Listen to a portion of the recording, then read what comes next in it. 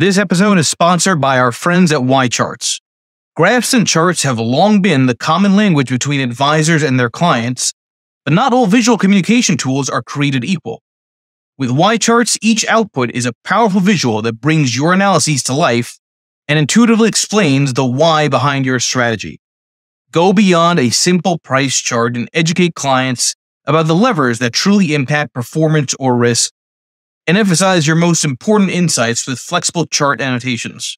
Plus, custom branding, colors, and disclosures position you to fully own those insights. Go to ycharts.com to start your free trial.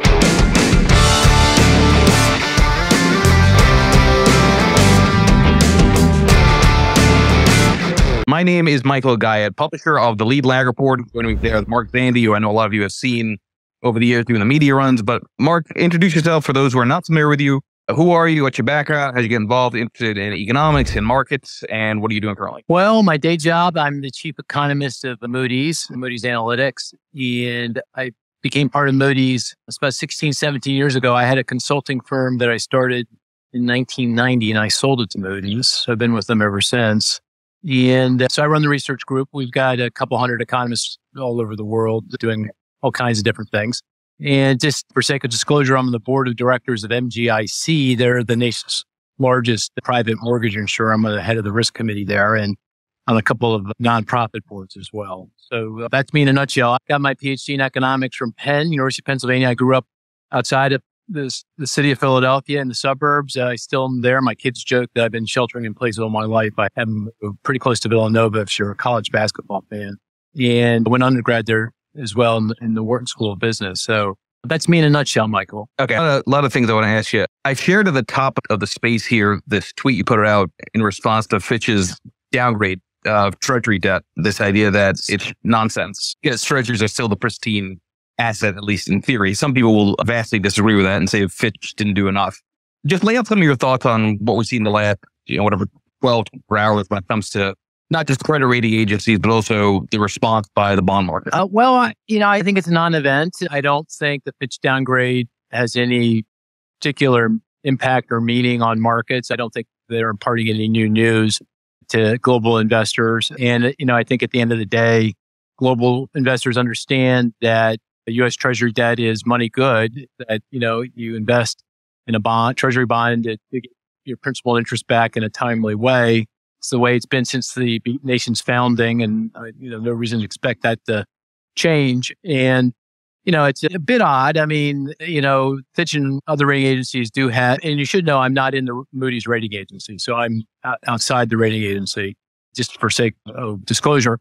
And AAA, you can buy Australian debt. It's AAA according to Fitch. You can buy Danish debt, AAA. You can buy Eurozone debt, AAA. You can buy Singapore debt, Swiss debt, triple. But, push comes to shove, something goes wrong in the global economy. Something even just goes wrong here.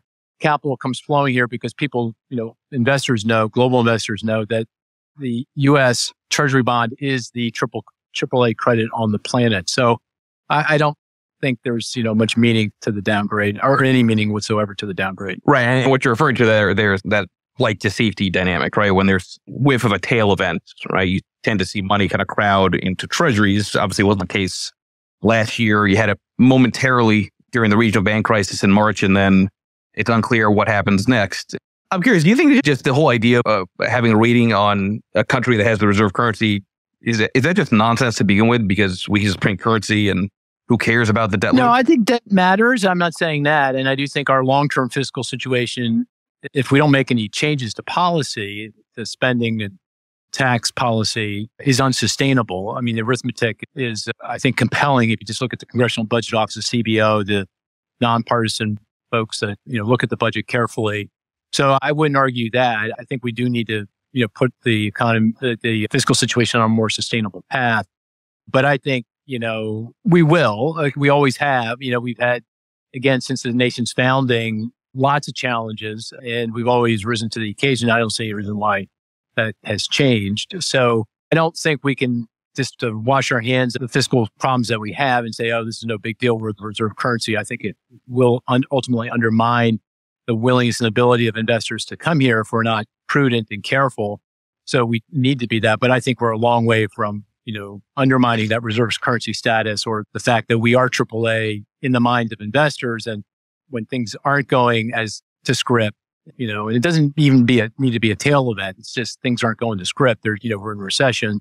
Money comes flowing here. And even today, the US dollar which is a kind of a barometer of that, is strong. It's not as strong as it was, back maybe 6-12 months ago when the Fed started jacking up interest rates before a lot of other central banks in the developed world. It's very strong by any kind of historical standard. So, money still flowing into the US. Is there any sort of mechanical dynamic that happens when there's a downgrade like this that causes some forced selling by larger players just by mandate? I don't think so. Not that I know of. Maybe some global investors, in their fiduciary relationship with their clients, have some terms where if the sovereign debt or any debt is downgraded to a certain level, you see some selling. But in the case of sovereign debt, U.S. sovereign debt, I'd be surprised, but I don't know for sure, Michael. Yeah, that to me is always sort of the interesting dynamic of just market structure, right? If something crosses, right, based on a particular reading, does it create sort of a domino effect? Okay, so remains to be seen. As I recall, in 2011, it was S&P that did the downgrade, but I recall there's another rating agency, I think, that kind of said it first. Maybe I'm wrong on that. But it doesn't sound to me like you think that there's maybe a repeat of the turmoil that we saw in 2011, where when S&P did that downgrade, oddly enough, treasury yields actually fell. Yeah. Right. Right. As you had the kind of flight to safety trade back then. No, I don't see any prospect of that. As you point out, back in 2011, in the wake of that debt limit drama, after lawmakers had come to terms and increased the limit, S&P did downgrade, and the equity market, which was already pretty fragile, prior to that, because of the debt limit drama, went down further. And I think, peak to trough in that period, equity prices were probably down close to 20%. So, but I don't see any of that happening here. The fundamentals of the economy are just too good. And I don't think the Fitch rating is going to, mean that much to investors in the grand scheme of things. Okay. So let's talk about that point about fundamentals being, too good. And just for the sake of discussion or, back and forth on this, how much of that is too good aspect related to the lagged effect of lower rates, right? Because I do think that, this is my own view, there's maybe an underestimation of the impact and delays of the fastest rate hike cycle in history on the economy. The long and variable lags have yet to, I'd argue, really hit. I think there's some of that for sure. And I think there are some risks posed by the continued fallout from the rate environment. One thing that does make me nervous is that it's likely the Federal Reserve is going to keep the foot on the brakes here for quite some time, at least well into next year. The yield curve is going to remain inverted, throughout that period. And that does creates a very difficult operating environment for banks and for the financial system more broadly. And, there are other things going on in the system that are going to add to the pressures, that tough operating environment. Credit quality will start to weaken. Credit quality has been excellent. And even if it normalizes, that'll put some additional pressure. For some more regulatory costs, loan growth is slower because of a tightening down in underwriting standards related to the banking crisis that hit back in March. So, I do think the financial system is under pressure and there's risk there. So if I had to put my finger on the thing that would undermine, the economy, undermine my optimism about the economy, that would be it. So I do agree with you. I concur with you that we haven't, fully seen the fallout from a very dramatic increase in interest rates, short-term interest rates that have occurred, particularly that have occurred, over the past more than a year. But having said that, I think the economy has digested the rate hikes to date gracefully. Amazingly gracefully. Consumers are hanging tough. They're doing their part. They're fortunate because they've locked in the previously low interest rates through refinancing waves. By my calculation, only about a tenth of the household debt outstanding from cards to mortgages adjusts with market rates, at least within 1 year. So they're relatively insulated. They got plenty of cash, particularly high income households, middle income households. And that's where the bulk of the spending occurs. And so they're not spending with abandon. They're not out, hair on fire spending, but they're spending 2% real consumer spending growth, rock solid on the nose for, the last 12, 18 months. So it feels pretty good there. And then, I can go on, but I'll just mention one other thing that, I think adds to the economy's resilience and ability to digest the higher rates, so far gracefully is fact that businesses just do not want to lay off workers. They're adjusting now to the higher rates and the weakening in demand by pulling back on their hiring. You can see that in yesterday's report from the Bureau of Labor Statistics, the job opening labor turnover survey. But the layoffs are still well below kind of, historical norms. There was a bit of a pickup late last year, early this with the tech layoffs, but they've come to an end. And so layoff rates are, well below what you see historically. And I think that does just go simply to the idea that businesses know that their number one problem through thick and thin, and this was even before the pandemic, clearly in the pandemic and post-pandemic and in the foreseeable future, is finding qualified workers and retaining them. The demographics here are pretty compelling on that front. And so they're looking through whatever it is going on now. The other thing, I think the businesses is helping condition businesses' response to all this is they're hearing recession, but they're also hearing short recession, mild recession. So they're thinking, oh, okay, well, I can weather, a storm, an economic storm the last 6-9 months. And, I'm willing to live with that because I know, again, on the other side of whatever it is that we're going to suffer here or experience, it's going to be, labor problems. So I'm going to hold on to my labor. And if you don't have layoffs, I think that's hard to get a recession. I think layoffs are the key to recession because they're the thing that spook consumers, cause consumers to pack it in, run for the bunker, stop spending. And at the end of the day, that's what you need to get a recession. If consumers keep spending, a recession is just not going to happen. So that lock-in effect is one that's well documented. You can argue that's why those higher rates have really impacted the way that maybe traditional models would argue, right, as far as the economic side of things. It seems to me that if you're going to be negative or bearish, the area to point to would be credit card rates, right? It's the revolving credit that maybe break consumer spending. Any sort of interesting trend reversals or things that you're seeing when it comes to consumers and how they are viewing credit card interest rates? Because again, I go back to if the effective higher rate isn't there as much as it used to be because of the lock-in, you have to do more on the revolving side. Credit card seems to be the obvious place where the heavy lifting has to be done for the bears. Yeah, that's right. I mean, of that, I said the 10% of household debt liabilities, which includes cards, consumer finance, buy now, pay later, auto, student loan, mortgage, first and second. Only 10% of that, maybe a little bit more than that, is going to adjust with the shift in market rates, at least over a year. If you extend out a couple, 3 years, then you'll start to see some adjustment. So it's very modest. I mean, the bank card's only $1 trillion outstanding. And it's, back to where, if you look at the trend lines and the growth in bank card outstanding prior to the pandemic and this extend out through time, the outstandings today, the $1 trillion is exactly where you'd expect it to be. It fell very sharply during the teeth of the pandemic. People really pulled back on credit card use, but it's bounced back. But now we're just kind of where we were, on trend with pre-pandemic trends. It's not that big a deal. It's not big enough to, really weigh too heavily on consumers in the aggregate. Now, I'm, obviously painting with a broad brush here, and there are distinctions between kind of the finances and the balance sheets of high income households, middle income households, and lower income households, and kind of think of it in thirds. That's an easy way of doing it. Thirds of the income distribution. Top third, their balance sheet is as strong, arguably, as it's ever been. Lots of wealth, no debt, locked in. Do they have any debt? They're fine. Middle income households, they're okay. It's not quite as good, but it's pretty darn good.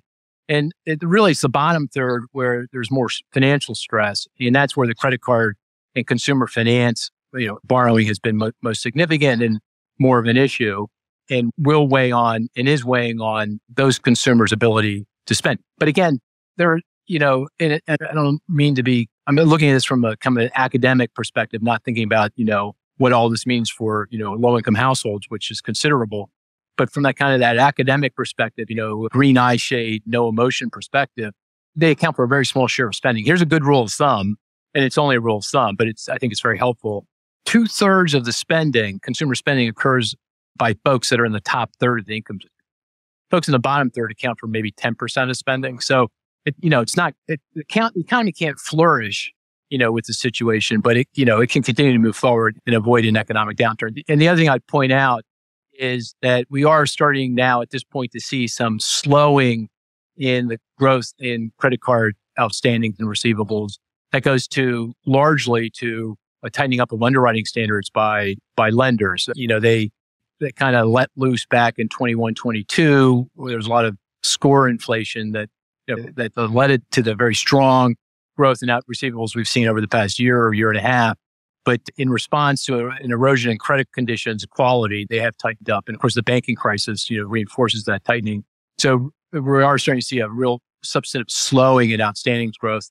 And I think it probably suggests that this will become even less of an issue, 6, 12, 18 months down the road. I know you want to talk about fair value across different asset classes. And I think it's an interesting discussion because fair is in the eye of the asset holder in general. But first of all, just from an economic perspective, explain what that term fair value even means. It's thrown around a lot. I don't know if people really understand, what it means in practice. Yeah. And you should know, I'm as an economist, I'm a macro guy. I'm looking at the world from 30,000 foot. And I really don't spend a lot of time on asset prices, except when they feel like they're and appear to be quantitatively, and I'll explain that in a minute, what that means, high relative to significantly higher than fair value or significantly lower than fair value. Because then you can see, big movements in asset prices up or down one way or the other. And that does have macroeconomic consequence. So, but barring those kinds of periods when asset prices are, within spitting distance of their kind of fair value historical norms, I'm not paying a whole lot of attention to it. It's not that big a deal. I would say that fair value is really kind of the simplest way of thinking about it is the discounted value of the stream of earnings produced by that asset. So in the case of stocks, you take corporate earnings, you have a forecast of the growth in those earnings, you discount that back by using an interest rate. Obviously, when rates rise, that discount rate rises and the value of that future stream declines. And conversely, when rates fall, that increases the value of that stream of future earnings. But that gives you a kind of a fair value. And, so that's for stocks. For a rental property, for an apartment building, you would do this. You'd have some expectations for the rent growth for those apartments, some discount rate. You discount it back, and that gives you a sense of what the fair value of that rental property is. So that's kind of sort of how I think about it, and we use that intuition in our modeling to estimate what fair value is. And when asset prices deviate, again, meaningfully from, that fair value, that equilibrium value, then I start paying really close attention because again, that means that asset is vulnerable to either falling significantly in price or rising significantly in price. And if that happens, that can have all kinds of macroeconomic consequences. It could be directly through the change in wealth. The stock wealth effect is, well documented in terms of its impact on those high income households I mentioned earlier, because they're such a big share of overall spending. It can have effects on the decision asset prices, particularly real estate values, can have big impacts on financial institutions because they're the ones that are providing the debt that supports those assets. And if the price falls, then, they're more likely to suffer default delinquency, undermines their capital and, undermines their ability to extend out credit. You can also, shifts in asset values can affect people's sentiment and confidence, and that has impacts on, the macroeconomy. So there's a number of different channels through which asset prices can affect the economy. But again, I think those effects are generally small in more typical times. And it's when asset values really deviate that, I really pay attention and call it out, take account of that in my expectations for where the economy is at. Which is further away from your perspectives from fair value, stocks, bonds, or stocks, bonds? And I'll tell you why I'm saying it that way. You have two different stock markets this year. You've got large caps, being the winner, and you've got small caps on a relative basis being the loser. You've got treasuries, and then against, saying yield curve inversion and recession potentially coming, and then you've got credit spread saying that's not true. So the disconnect, I'm saying, which is more over stock bonds or stocks bonds. Is it fair to say that we're kind of in a weird environment where the code movement of things is really unusual compared to history in terms of that valuation thought process? Yeah, there's a lot of weird stuff going on in financial markets, and we can talk about those things and try to square them. I mean, I have a thesis as to what's going on, with respect to some of the things you mentioned in terms of credit spreads and shape of the yield curve and, what's going on with bond yields. But to ask your, original question about, which is, more out of sync, where's valuation more of an issue? Is it stocks or bond? I'd say it's stocks. I mean, in my mind, bonds. And then when I say bonds, let's for the moment think about the 10-year treasury bond, because that's the kind of the numeraire. That feels at 4%-ish, feels like it's at fair value to me. I mean, that's what our models would say. I mean, just motivate it with a little bit of intuition, in the long run, for an economist means, abstracting from the vagaries of the business cycle and sentiment and, momentum and all the other things that affect markets. In the long run, the 10-year treasury yield, the nominal 10-year treasury yield, which is at 4%, should be equal to the nominal potential growth rate of the economy. That's nominal GDP. And that's about 4%. 4% is nominal, is 2% real GDP growth. That's the economy's real potential growth. And we can talk about what that means. And 2% inflation target. So in the long run, we are going to see 4% nominal GDP growth. We're above that now, obviously, because of the high inflation. But that's where we're going to settle in the long run. And that's where the 10-year treasury yield. The 10-year treasury yield kind of sort of is like the economy's cost of capital. The nominal GDP growth is kind of like the return on capital. And economy-wide, they should be roughly equal to each other. By the way, if you assume a simple, spread of 150 basis points with the federal funds rate target, and that's kind of been the long run, again, abstracting from the vagaries of the business cycle, spread between the 10-year and the funds rate, it should be about 1.5 percentage points, 150 bips. So that means if I'm at 4% on the 10-year and that's equilibrium, that's, fair value, then the fair value equilibrium, all economists call R star, should be about 2.5%. And that's exactly where, the Fed would say it is if you look at, their forecasts of long run federal funds rate target. So that feels fair value to me. Feels like we're, right roughly where we should be. Now, obviously, when you start looking at corporate bonds and asset-backed securities and, CLOs, I mean, there's all kinds of nuance and each market has its own dynamics and, some may be overvalued, some may be undervalued. And, right now, you mentioned the corporate bond market and maybe there's some overvaluation there. Spreads feel very thin, to me. So maybe on the margin, some overvaluation, but I digress. Equity market feels somewhat overvalued to me, not because of interest rates. Again, I said they're pretty close to fair value. Remember going back to, how do I, calculate fair value? So, the expectations of future the equity market is a stream of future earnings discounted back. So the discount rate feels about right, 4%. Maybe a little low if you're going to use a corporate bond yield. But, the corporate expectations of corporate earnings, that feels a little strong to me, compared to what I would expect given that 4% nominal GDP growth I'm anticipating, in the long run. And so, I think the market is on the what I would say is on the high side of fair value. And I think that would be, everything I've been saying is kind of roughly consistent with, the idea of looking at like PE multiples, PE multiples, price earnings multiples, kind of another way of looking at what I've been saying. Are on the high side of their historical norms. There's, I think on the S&P, these data better than I, but on the S&P it's probably closer to 20, depending on how you measure it. In long run, should be, probably closer to 15. So that, that's not screaming to me overvalued, but it's saying, hey, the market does feel a little bit overdone here and, might be a potential risk of suffering some kind of pullback, near-term pullback and, have some macroeconomic consequences as a result. I wonder, thinking about those discounts, I wonder how much of the disconnect between large caps and small caps can be attributed to sort of the fear of, in quote, zombie companies being unable to survive rolling over their debt into the higher rates. Because, there's a lot more companies, obviously, that are smaller cap that are going to be more levered than, multinational large caps. Am I off on this idea that if you're going to look at the equity landscape, if something is, in quotes, overvalued or undervalued relative to fair value, that small caps might be the most at risk of surprise because of their own sensitivity to rates? Yeah, that could be. If you look at corporate debt, we've been focused on household debt. If you look at corporate debt, it's, in aggregate, it doesn't look like it's a deal. It's a problem. But that's always a mistake, to look at the averages and the medians and the means, the middle of the distribution. That, by the way, is the mistake I made with regard to the banking crisis. If you look at, the averages of the conditions in the banking system, you say, oh, the system is fine. But you got to look at the distribution and look at what's going on with individual banks. And if I had done that, I think I would have been much more alarmed by what was going on, with like an SVB, for example.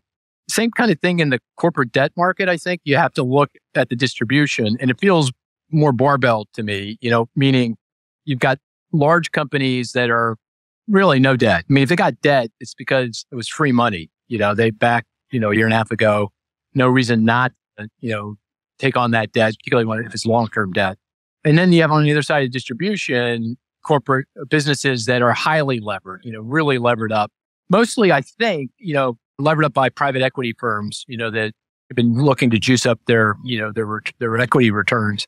And that's where I think there's some vulnerability. It hasn't been a big deal up till now because the maturity structure of that debt, it hasn't really come due, but it will. And this goes back to something I said earlier. The thing that worries me about the financial system is if rates stay where they are, if the Fed has to keep its foot on the brake for a long time and the yield curve inverted, one reason to be nervous about what that means is these companies that are highly levered are going to have to refinance in that environment. And if they do, they will find that, they're not going to find the terms are going to be very different. They can get the debt at all, much higher rates, much more onerous terms. And that's when you start to see defaults and delinquencies and defaults and probably more significant macroeconomic issues.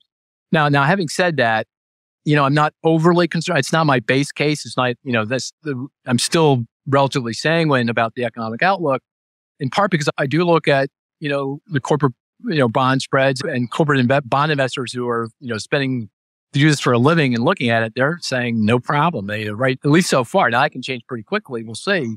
At least so far, no big deal. I mean, I look at, for example, the high yield index, the ICE index, option adjusted relative to the 10-year yield, again, the numeraire.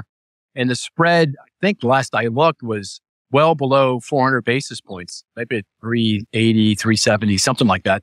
Long run historical norm is 500 basis points. And you don't really get into a place where you really get nervous and recession is going to happen unless it's above 750 basis points. So right now, the corporate bond market is saying, Mark, relax.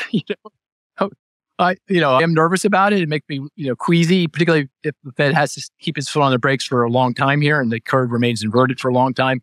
But for the time being, I think, we're okay. It's not existential to these companies or by extension to the broader economy. Historically, which leads which? Is it that the yield curve leads or is it that credit spreads lead? The reason I'm asking that is there's a very tight relationship between credit spread widening and volatility and the VIX, right? So option adjusted spreads rise, VIX spikes, because it's kind of a repricing of default risk. And a lot of people reference credit spreads as a leading indicator. Bonds lead stocks. But is it credit spreads that lead or is it the yield curve that leads? They both lead. I think the yield curve is a long lead.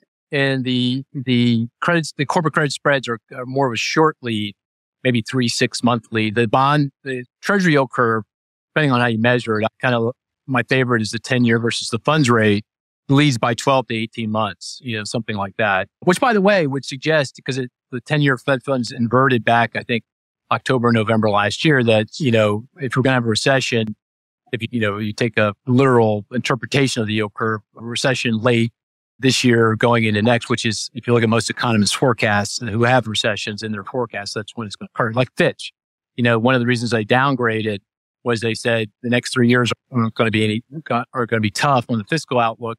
And one reason for that is we're going into recession. So they have a recession starting in the fourth quarter, which would be consistent with, that inversion of the yield curves. Now, I do think the yield curve is historically been obviously a very good predictor of recession. Primarily, I think the channel through which it works is through the financial system, the banking system. And it goes to many things we've been talking about. I mean, it goes to the net interest margins of financial institutions. Most fundamentally, financial institutions about what they call maturity transformation, meaning you borrow short at a low rate, you lend long at a higher rate, and you play that positive yield curve. If the yield curve inverts, that becomes a lot more difficult to do. You can do it. You'll be okay for a while because you can hedge, you can match. And, I think banks have done a pretty good job of doing it. SVB being, an exception. Go take a look at JP Morgan's, net interest margin in the last quarter. It was, 280, 290 basis points. pretty much what it was the quarter before. So they're able to kind of match and hedge and keep it together despite the inverted curve. But if you go back historically, banks and other institutions didn't do that or were unable to do that or weren't thinking about it in those terms. The net interest margin would collapse with the yield curve. They couldn't make any money. Their profitability would erode. And then they pull back on credit. And once that happens, the economy goes into recession, particularly if that happens after a period of very rapid credit growth, because all those folks that went out and borrowed in the good times when the curve was positively sloped, those businesses and households, they need to come back and they need to refinance, and they come back and refinance in an inverted yield curve environment where banks aren't lending, then boom, that's the problem we were just talking about. And, but you got delinquencies, then you get default. Businesses have to make some hard choices, a Hobson's choice. Do I make my debt payment or do I cut my payrolls and investment? They do both and the economy goes into recession. That hasn't happened this go around. And one of the big differences between now and other periods in history when the curve was very useful as a predictor is banks have gotten pretty good at matching and hedging. They have really managed this pretty well so far. And the credit has tightened, but not to the degree that it would cause a recession. The other thing is we didn't have that very rapid credit growth, back a year or 2 or 3, 4 years ago, because, the wake of the financial crisis, people were much more prudent in their borrowing, and also because of the pandemic. So we never really got going. The credit growth really not got extended out. So we're not seeing as much debt coming due, right now. Again, if the curve stays inverted, if the Fed continues to have to keep its foot on the brakes for an extended period, and we have this conversation a year from now, and federal funds rate target's still 5.25 to 5.5, and the yield curve is still, inverted as significantly as it is, then I think we're going to have more of a problem, and recession risk will start to rise again. But, the curve is a very good predictor. Historically, I don't think it's nearly as good in this go around, although it's, I wouldn't discount it.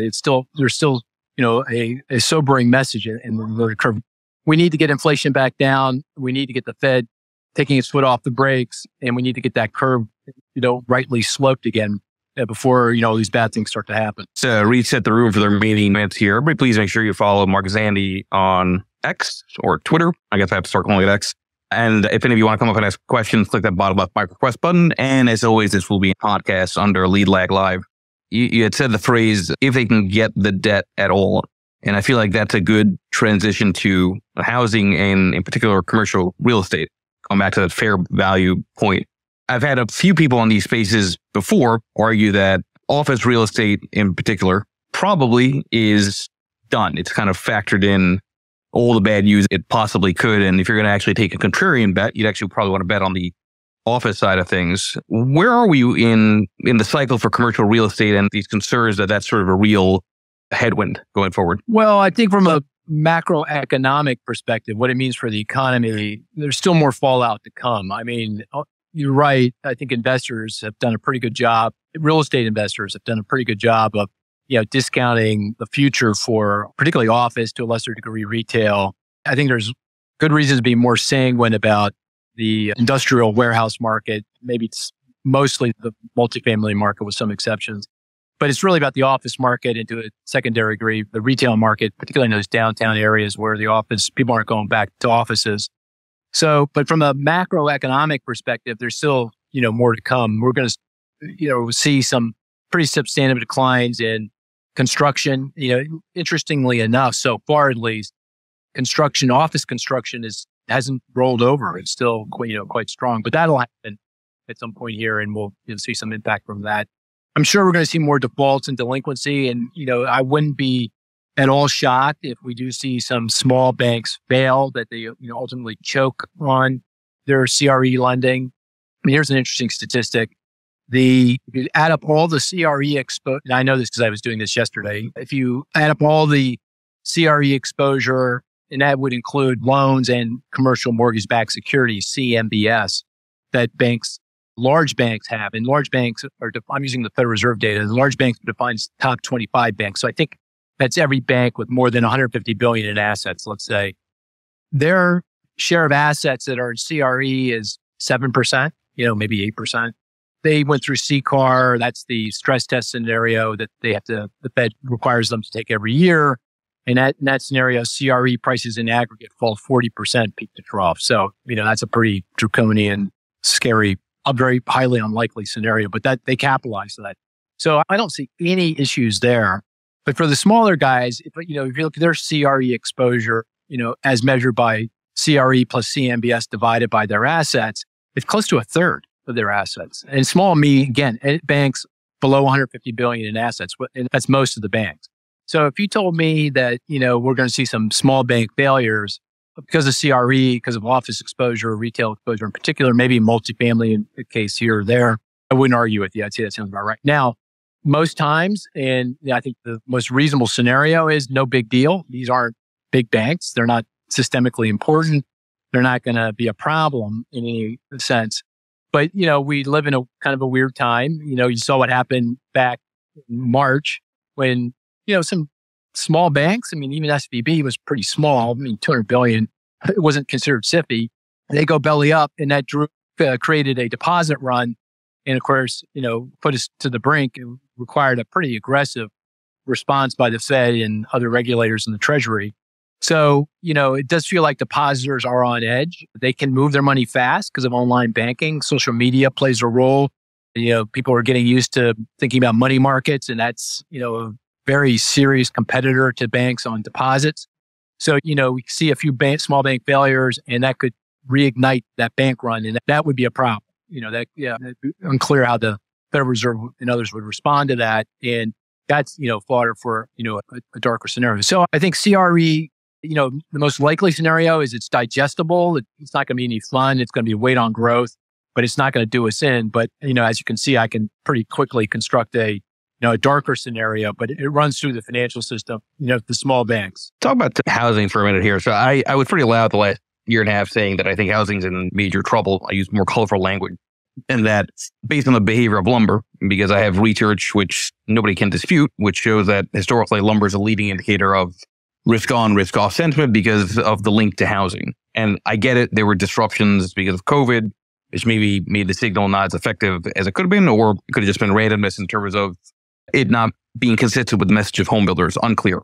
But have you been surprised by this, in quotes, housing reacceleration, and how much of this reacceleration is a knock-on effect of the wealth effect of rising stocks, which I think is an interesting theory to kind of think through? Yeah, I've been surprised. If you go back a year ago when prices were peaking, we do explicit house price forecasts, and we had house prices falling peak to trough almost 10%. And, it looked like it was moving in that direction late last year. Mortgage rates, 30-year fixed, got up close to 7%. And, by our repeat sales index, we calculate our own repeat sales indices for markets. Nationwide, that was down 2-3% from the peak. It looked like we were on track. And then, we saw some easing in rates. The 30-year fixed got down to closer to 6%. And that restarted demand. People, came back, and the price declines have abated since then. So, since the peak, June, July of last year, prices nationwide are basically flat, zero. So I've been surprised by the resilience. Now, I'm not surprised by, kind of why it's happening. I just didn't expect it to happen to the degree that it has. And that's what you mentioned, the lock-in effect. The average coupon on an outstanding residential single-family mortgage is about 3.5%-ish, something like that. So, people are saying, hey, even if I hate my home, I love my mortgage is the saying, I'm not going to sell my home with the 3.5% mortgage, go out and buy another one and get a mortgage at 7%, the doubling in the mortgage rate. And, I'm just not going to do that if I don't have to. And I think that's what's really played the most significant role in keeping the market, up. You make, the equity market may be playing a role a bit, maybe on the margin, but the price strength is across the board. It's all parts of the housing market, the low end of the market in particular. And that's, I think, less likely to be impacted by, equity effects of equity prices, the wealth effects on housing demand. Now, having said all that, I still expect some price declines here. Again, going back to fair value, I think house prices nationwide are meaningfully overvalued, probably, 10 to 15% at this point. And I think what happens is it's a kind of a slow grind down that those people who've been locked in, eventually they're going to have to sell, right? Life happens. People die, people get divorced, people have children.